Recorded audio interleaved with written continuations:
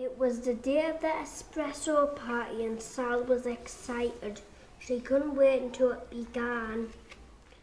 Brooke Dawson, winner of Espresso's writing competition, reading her story to her classmates. Until Sal was happy. The prize was to have her story made into a book, and the children in her class at St Joseph's Roman Catholic Primary School in Hartlepool were the first people to enjoy listening to it.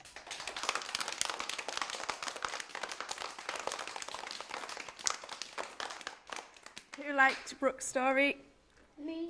Excellent, excellent. Brooke, how do you feel right now, seeing your first story in a book?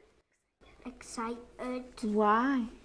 Because I've never had a proper book with my name on it before in my whole life. In your whole life, how fabulous. We're so proud of you, Brooke. And what a gorgeous photo. So how did Brooke's story go from this to this? We visited the publishers, Franklin Watts, to find out how it was done. First, the publishers type the story onto the computer into layouts.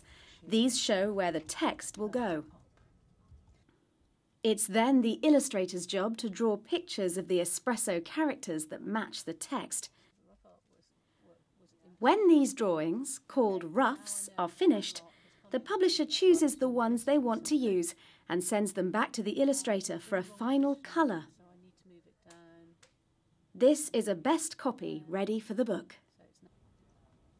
Once all the drawings and text have been put together onto pages, not forgetting a bit of information about the author, it's time to design the front and back covers.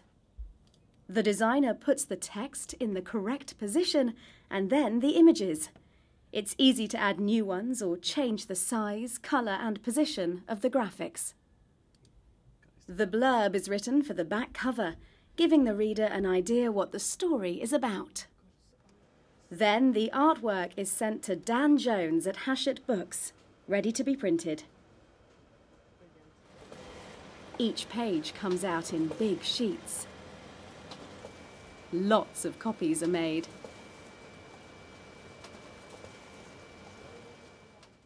A finishing machine cuts the pages to the right size.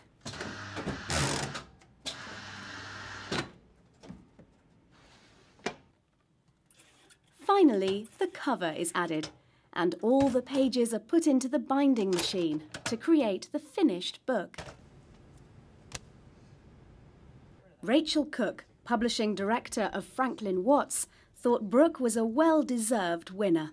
I think it's a great story. I think it's really charming. It's got a really good beginning, middle and end. It's a really well-structured little story, and Brooke obviously really enjoyed herself writing it, and we've really enjoyed turning it into a book. Everyone at Brooke's school is very impressed with her special achievement.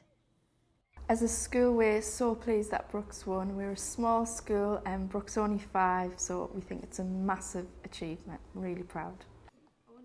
After Brooke's success, the children at St Joseph's have been inspired to continue writing interesting, imaginative stories. Who knows, maybe one day these stories will also sit on the library shelves alongside Brooke's.